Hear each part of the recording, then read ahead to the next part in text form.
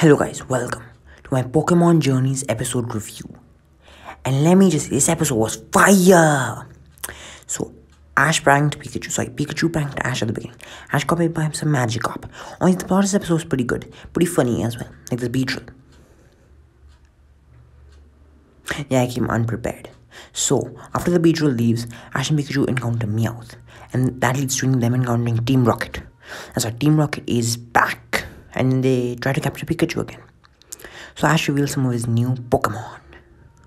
Can you believe he's finally doing some rotation with his large Pokemon reserves? I know, I was surprised as well. And they try to avoid all spoilers before the series came out. And then Ash means Latios tries to help him, nurses him back to health, tries to just save him and be a kind gentleman.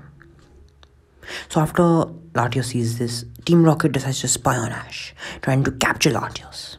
As you can see here. So after they capture Latios, they think they've only captured Latios, but turns out they've also captured Ash. So as you can see in this clip, they've also captured Ash. And this was a pretty nice moment and pretty good teamwork moment before Ash and Pikachu, as they really trust each other. So Pikachu uses Thunderbolt. Then Ash tries to save Latios, but Latios ends up saving Ash and trusting him. And everybody's shocked, obviously. And Ash flies in the air. So I think this was a pretty nice moment for this episode and good character development for Latios. So from this moment, Ash's journey continues and he is very happy. And at the end of this episode, we see Latios following Ash. I can tell this is a pretty nice detail as Ash's other Pokemon in the past have also followed him.